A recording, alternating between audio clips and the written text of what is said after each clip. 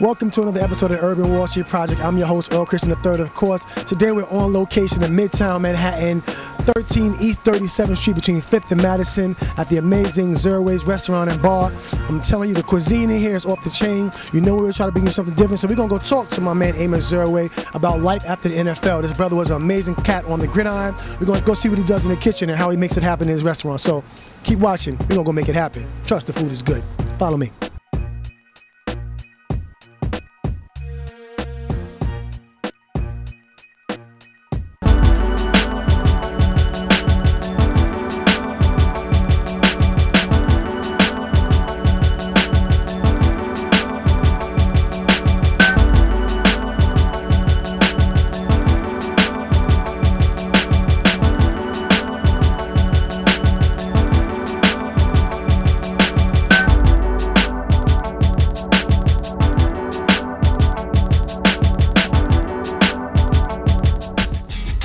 Welcome to another episode of the Urban Wall Street Project. I'm your host, Earl Christian III, of course. Today we're on location in Midtown Manhattan, I should say 37th and 5th. I'm at the incredible Zereoue's Restaurant and Bar, and I'm here with former NFL star Amos Zereoue. You've seen him do a lot of amazing things on the field, but now he done turned that talent into his chef and culinary skills. He has a restaurant, so we're going to talk about life after the NFL and life being a restaurateur.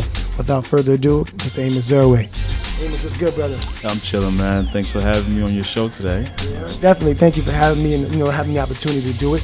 And we've been talking about some other things we're doing, but it's real good. But the Urban Wall Street Project is all about educating our people, talking about doing great things and going for your dream and achieving your dream. And of course, there's millions of young brothers all across the country and the world who would love to play in the NFL or get that chance. So before we even go into the business of being a restaurateur and a businessman now, I want to just talk about your days in the NFL and what felt like to accomplish that dream.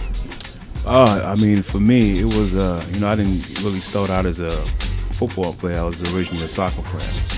But for me to come to another country like the States and progress and be successful at the professional level was an amazing feat for me. But it wasn't an easy task, in life, where everything you do is going to be, you have to put in the work in order for you to succeed.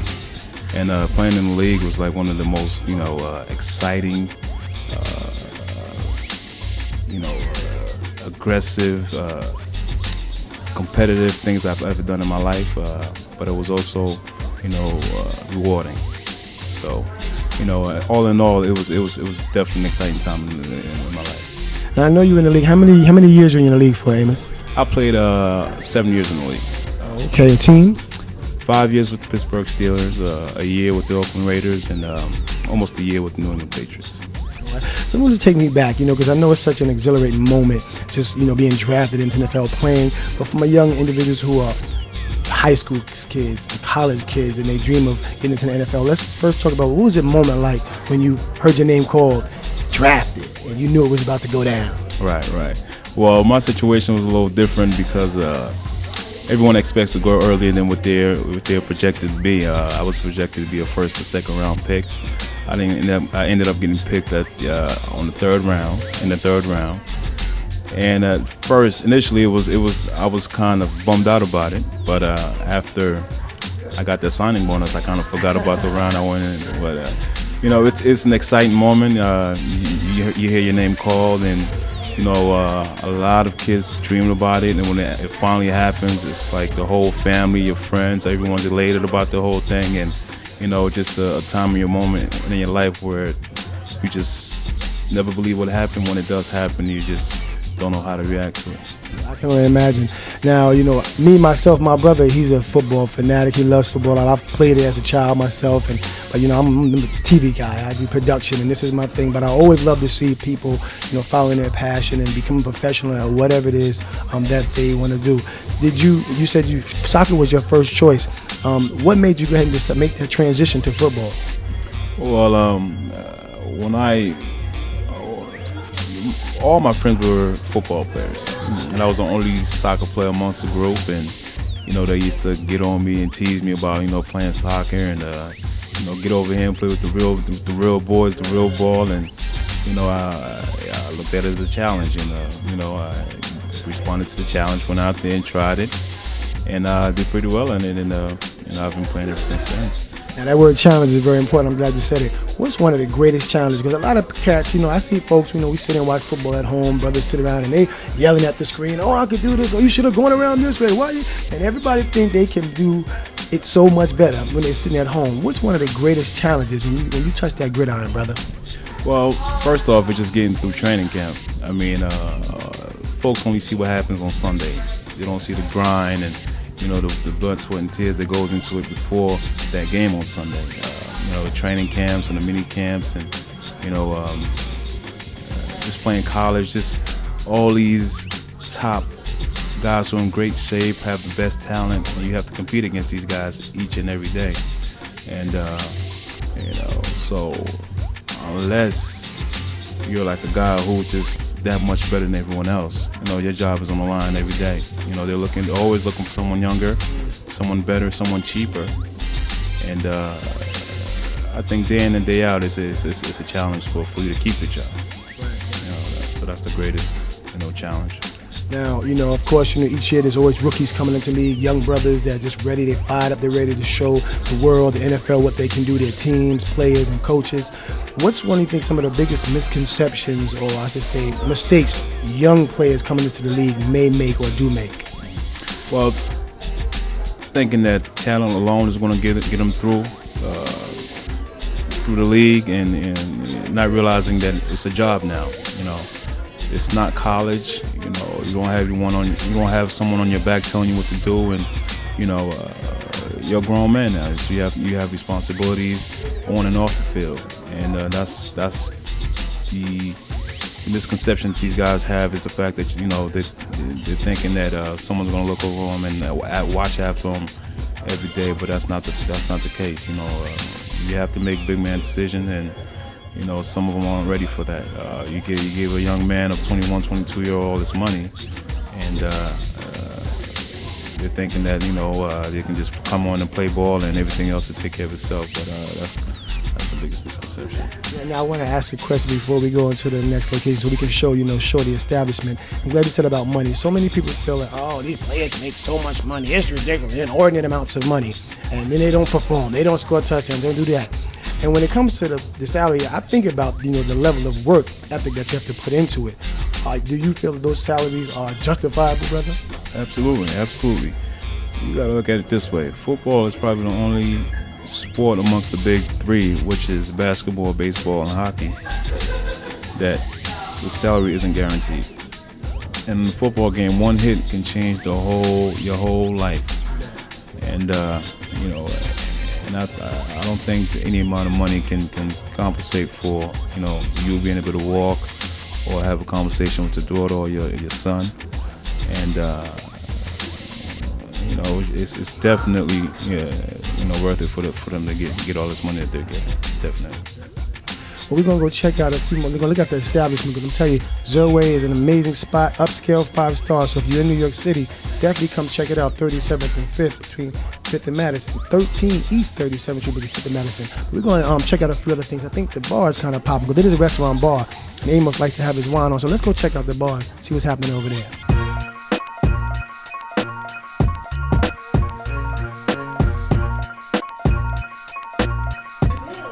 So like I told you, Zereoue is an amazing restaurant and bar, and now you see we've transitioned to another part of the establishment.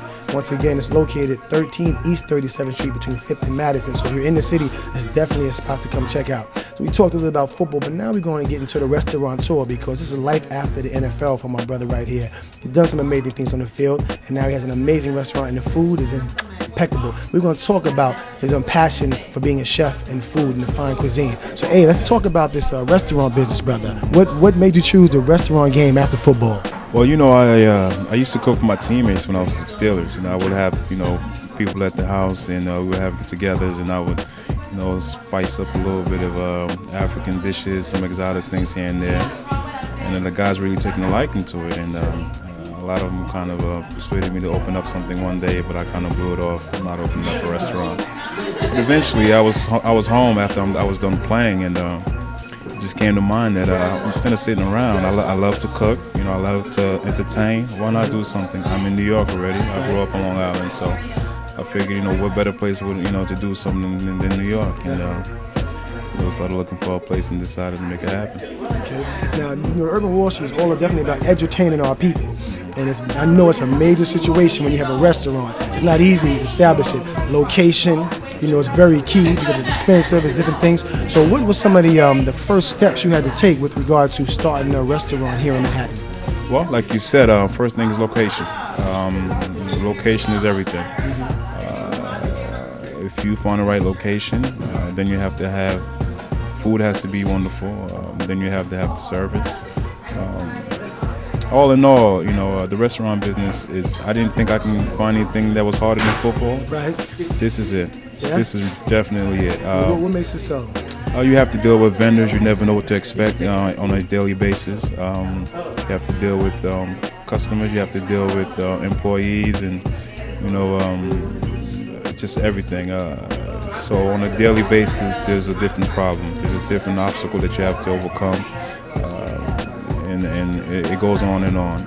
But it's, you know, when things are going good, it's really very, very good. When things are bad, it's really bad. So there's no kind of middle ground. But you know, it's one of the most difficult things I've ever done in my life. And I know some of the logistics. You know, I've done a lot of presentations and speaking to people in community boards. And I know, you know, like you said, location is key. And of course, there's so many different components: getting a liquor license, getting the establishment. Is getting a liquor license tough? Because a lot of people say, I want to open a liquor store, a restaurant, and they don't just think they can just write a letter and get a liquor license. Is that one of the more challenging aspects? Definitely one of the most challenging. I was part of the few that had a problem getting my liquor license. It took me almost a year to get a liquor license. Wow. Yeah, and yeah, they're not giving out liquor license nowadays like they used to. The way things are these days, and you know, but if you are lucky to get one, you know, you count your blessings, because, like you said, liquor license, you know, with so much, you know, violence and so much incidents going on with, you know, drunk driving and people, you know, fighting in the clubs and in different areas, it's making it difficult for guys to get liquor licenses. So now, you know, I've sampled the food, you know, and I know it's great, but what type of cuisine do you serve here, Abe? It's a West African French fusion. I'm originally from the Ivory Coast on the west side of Africa. For those who aren't familiar, it's like next to Ghana and Senegal, and you know, we have stews is one of our main dishes. You know, and we're trying to combine that, since we were colonized by the French. A lot of the food are pretty similar, so I've kind of taken those two cultures and combine them together and created, you know, what is today's Zereoue restaurant. I know the customers come through here and they're loving the food, you know. And how does it feel when, you know, you've prepared a meal? Sometimes I know you're a chef yourself, so you get in the kitchen and, you know, let people know you're not just, you know, owning the restaurant. You actually rolled up the sleeves and get in there and makes the recipe, because these are your recipes, correct? Now, were they passed down from, you know, some progenitors? Oh, absolutely, absolutely. You know, my grandmother was a great cook, of course. You know, my mom's a great cook. My dad is actually one of the better cooks in the family, so he actually taught me some of the dishes that I know today. Some of the dishes on the menu are mainstays of French culinary, things like the steak au poivre and you know, the moule manière, which is the mussels with the white wine and those sort of things. But you know, taking some of my original dishes with the French culinary dishes makes everything pop. So do you have one specialty dish that when I do, like this one dish is always on point every time I do it? Oh yeah, it's definitely the peanut and Riesling sauce with the chicken or fish. Now, you know, if we can, just a little sneak peek, you know, how do you prepare that, brother?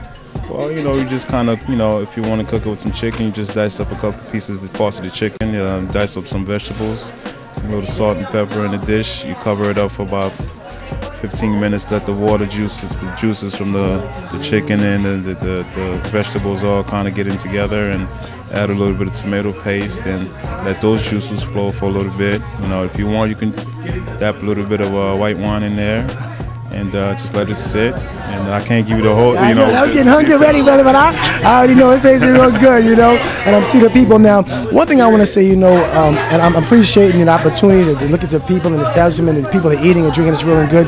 But I wonder if you could tell somebody young, maybe not young, right out of high school. So you're not going to try to start a restaurant right out of high school, maybe even college. But somebody who really thinks that, I'm a chef. I love cuisine. I love to fine cuisine. And one day my dream is to have a restaurant. What would be the top 3 things you tell them they need to really prepare themselves for if this is what they feel their passion in the industry they want to be a part of is? Well, they have to make sure they're passionate about it. It's not because you know how to cook that, you're going to be a successful restaurateur. If you don't have the passion, it's not going to work. You have to surround yourself with people who you can't really trust anybody in this kind of business, but you think, can help you get over that hump. And third, you just have to really be ready you have to persevere, you have to be patient. Because if it's not going to work the first year, and if you give up easily, you're never going to be able to succeed in this business. So just patience, perseverance, passion, and a little bit of luck, you'll be good. Yeah. Do you have any partners in this business venture with you? No, I'm the sole owner, sole proprietor of this establishment.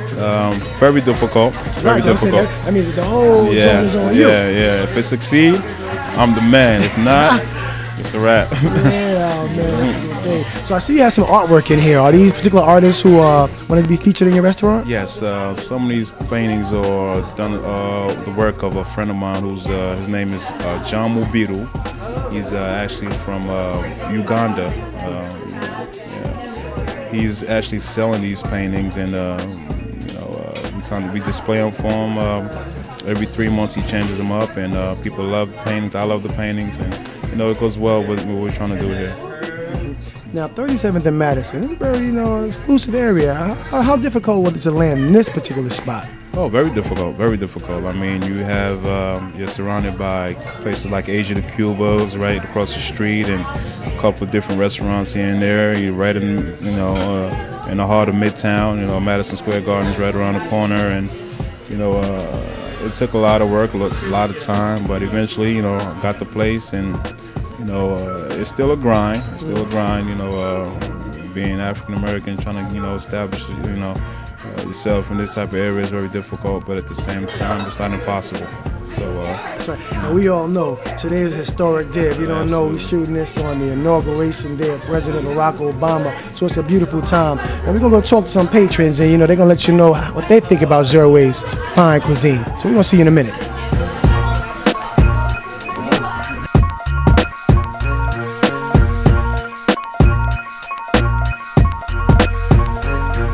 So now we're here with a few patrons who enjoy the cuisine of Zereoue. One particular young lady, fine young lady right here, Miss Jacqueline. She's gonna let you know what she thinks about Zereoue. Jacqueline, how are you, dear? I'm doing well, thank you. So I see you enjoying the night, having some drinks and food. How is the cuisine for you here at Zereoue? I think it's absolutely delightful. Actually, I kind of call this my little hidden treasure. Found it on my way to the bank one day, and ever since then I've been hooked. It's a beautiful thing. What's your favorite dish here? DB, little shawarma, some duck rolls, calamari. I'm biased, I like it all. Food is excellent.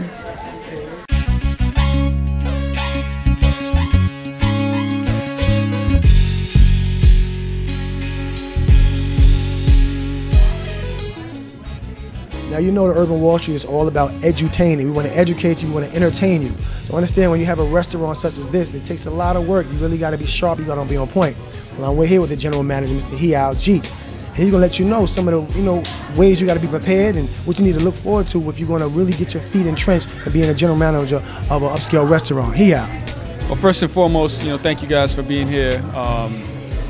Being a general manager is not an easy thing, especially at a restaurant where you're associated with somebody's name, such as Amos Zereoue. So you got to make sure that everything is up to par, staff-wise, food-wise, the clientele, and then making sure that everything is running smoothly. Experience is always the best way to learn, but that's also the hardest way to get in because you don't have the opportunity. Right. People are not giving you that chance, then it's really hard.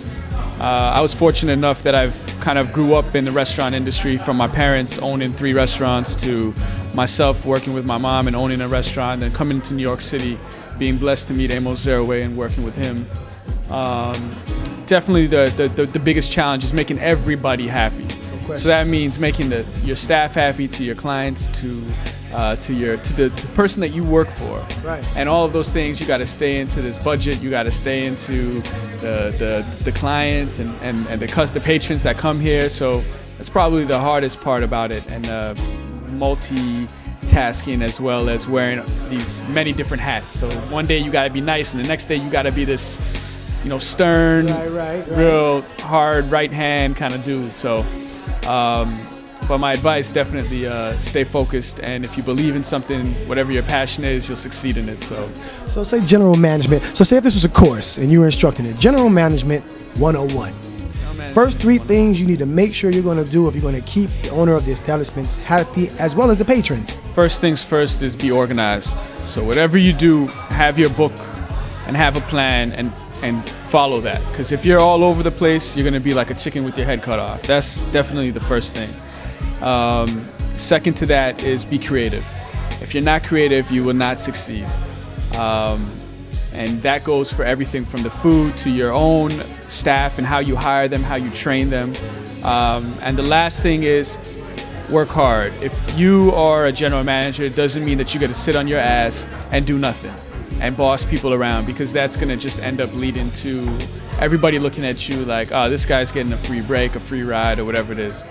So those are the first 3 things that I would say that you'd have to really focus on. And then from there, like I said, experience just kind of takes you the rest of the way to learn how to communicate, how to be able to, talk to patrons such as high caliber celebrities or sports guys that come in here that are his friends, to just regular New Yorkers that just walk into the door. And all of those things just come with the experience. So. And what's the most rewarding aspect of your job, or career, I should say, Zereoue?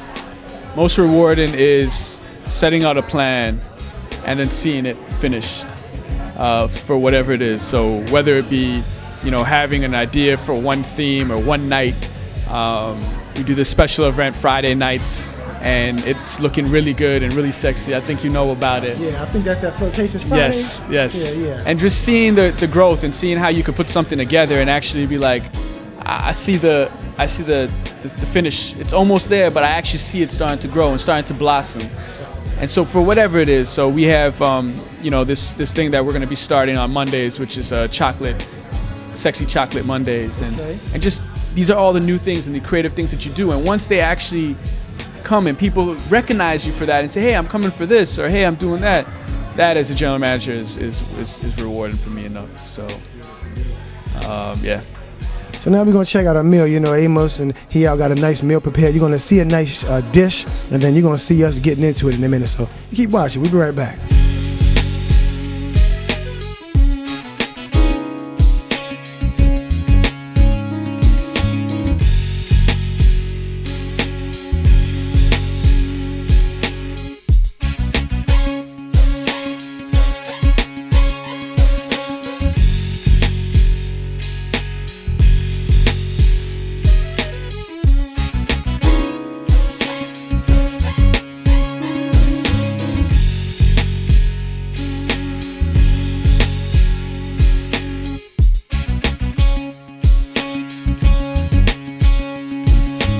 So now we're in the kitchen at Zereoue's, and here I was going to let us know what we're actually looking at being prepared. So we are where the magic happens in here, where you'll catch Amos usually for lunch cooking. Right here we have African-style calamari. So it's sautéed on a bed of mixed greens.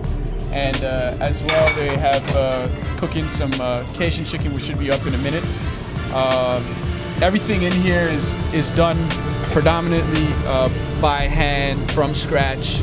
So the food does take a little bit longer to be made and be prepared, but it's done with love. You won't find canned food or any stuff like that in here. Amos has been here quite a few times, learning teaching these guys how to make some of their dishes from the Ivory Coast. And so this is one of them that's another special that you find yourself enjoying while you're at Zereoue restaurant. Yeah, I think I've had that particular dish right there, and I'm going to enjoy sampling that one more time. It's a good look in here. It's a beautiful situation. I'm telling you, if you're in Midtown Manhattan, 37 Madison, 13 East 37th Street, Zereoue. You see it. Trust me, it's good. Smell it.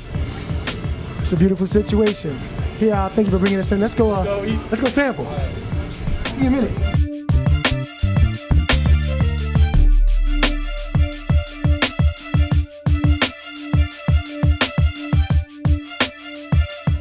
So now you see we have an amazing dish here. I got my brother Amos Zereoue. He's going to close it out with us and let us know this amazing dish. This is calamari a la Zereoue, which is typically calamari would be fried, but here we do it sauteed calamari with a little bit of red African spices from the Ivory Coast. We slow roast it and saute it in a pan till it gets nice and crispy and brown. And then we add some of the tomato paste and the African spices, which I can't reveal, so it gets a nice color. And then we add a little bit of some tomato sauce, and at the end, this is end result with a little bit of basil to decorate. And we'll let you try it and let me know what you think.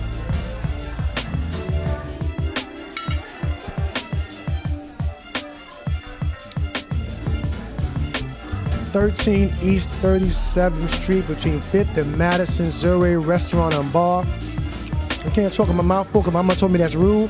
This food is amazing, so I hope I'll see y'all here. I'm about to get my grub on. I'm gonna see y'all in a minute. Urban Wall Street. Peace.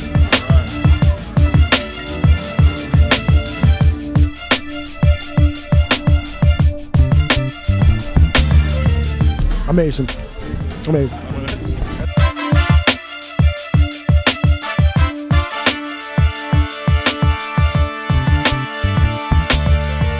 So now we're here with Miss Scene, another patron of Zereoue, pretty young lady.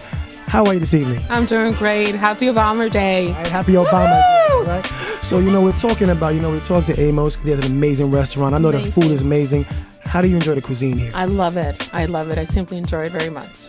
Do you have a favorite dish here? I like it all. You like it all? Yes. Yeah. How long have you been coming to Amos? For like about a year. Yes. Would you recommend it to everybody around the world? Everyone. Just come and, check it out. You'll love it. So you know what it is.